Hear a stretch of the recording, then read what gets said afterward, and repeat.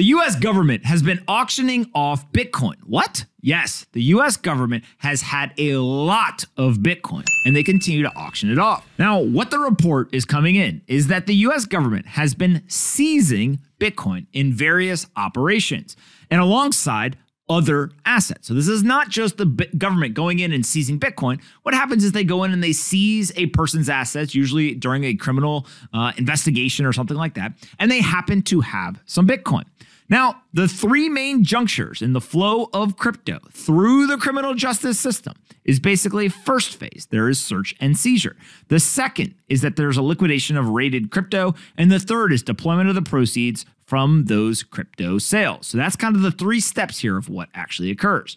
We have a quote from Jared Koopman, the director of cybercrime unit at the IRS. He says, it could be 10 boats, 12 cars, and then one of the lots is X number of Bitcoin being auctioned. So basically what happens is that through the government, one of the either law enforcement agencies, the IRS, etc., there's some sort of seizure of assets. Inside those assets ends up being Bitcoin. And then ultimately what they do is they turn around and they auction them off.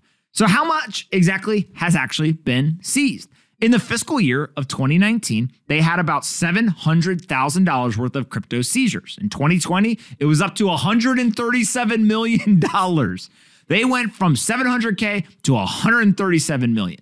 And so far in 2021, they're at $1.2 billion. Those are big boy and big girl numbers.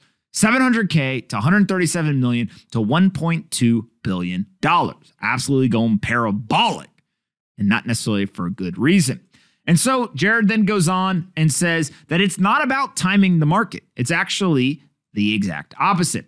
You basically get in line to auction it off. We don't ever want to flood the market with a tremendous amount, which then could have an effect on the pricing component.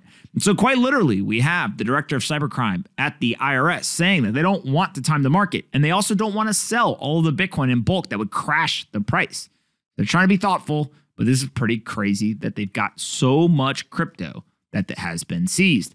And in July, the U.S. Marshal Service, they hired Anchorage Digital as their custodian to help custody the cryptocurrency that was seized or forfeited in various criminal cases. Hardware wallets are also used to secure the seized crypto, and Jared said, we maintain private keys only in headquarters so that it can't be tampered with. It is pretty crazy to think of the U.S. government having hardware wallets, actually maintaining private keys, and then holding on to Bitcoin or other cryptocurrencies until they go ahead and they actually auction that stuff off. And so ultimately, the crypto that's traced and seized accounts for roughly 60 to 70% of the Treasury Forfeiture Fund, making it the largest individual contributor inside of the U.S. government. Are we surprised that they are seizing so much of this and auctioning it off? Or is this, just like any other asset, whether it's cars, houses, or other types of investment? I think they're treating it like any other asset. I'm not surprised that they have almost doubled, tripled, like always increased year by year since 2018 of the amount that they've seized, because people just, there's bad actors in every single asset, right? There's bad actors that use cars. They go ahead and seize them, and then they go ahead and auction them off to the public. But I think it is interesting that they don't hold it. It's kind of just makes sense to hold it, to be honest, if you look at the appreciation over the last 12 years of Bitcoin. And then also I read a quote that they were talking about how they don't try and time the market, but they don't dump all their Bitcoin at one time, right? Or other cryptocurrencies at one time, because it can affect the price, right? I don't want my government trading on certain assets like this, but it's not surprising that they do this at all. The auctions, look, tell me where to go, because I'm sure you can get a lot of Bitcoin for a good price. One of the pieces that is not surprising is that they're forfeiting the assets, right? So that is just like they forfeit any other asset. What I am surprised by is the fact that they are auctioning it off, and they've been doing this for a long time, and they haven't chosen yet to hold the assets on their balance sheet. There may be rules that preclude them from doing that, but I think that's one piece. The second is that if they were able to hold it, that would have pervasive incentives, right? If all of a sudden the government was incentivized to seize people's assets and then hold on to them, I don't think we want to live in that world. So there's a delicate balance between hindsight being 2020, and it obviously the Bitcoin that they seized, rather than having auctioned it off to Tim Draper or anybody else, they should have held on to it. That's obvious.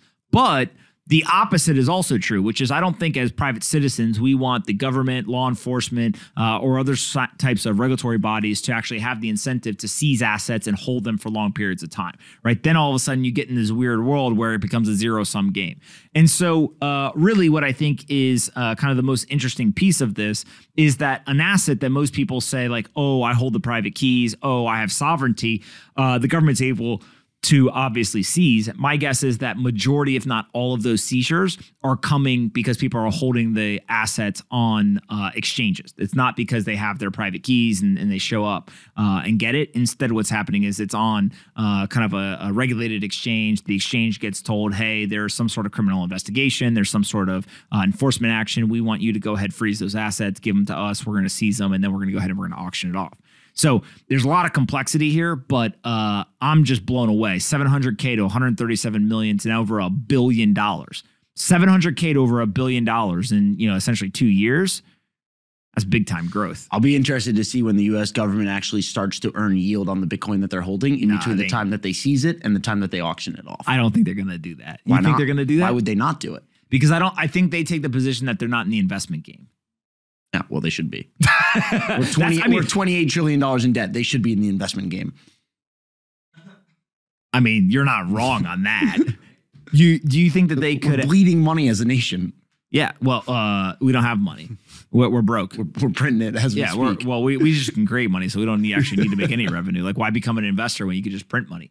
Imagine how much investing you would do if you could just go in your bank account and just edit the number in there every day.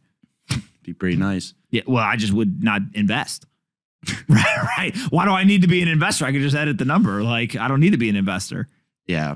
Well, we'll see what they do over time. They just did Anchorage Digital, I think it was, that they're going to start holding some of their Bitcoin as well. And then they hold on a hardware wallet, which is... That's wild. Yeah, that's why off-chain, can't move it around as easily. What do you auction off a USB stick at all? You're like, all right, this one's got X amount of Bitcoin. That's probably what they do, unfortunately. But the government auctions are crazy to begin with. And to think that they're auctioning off cryptocurrency assets, I mean, what if are they seizing stocks and auctioning those off as well?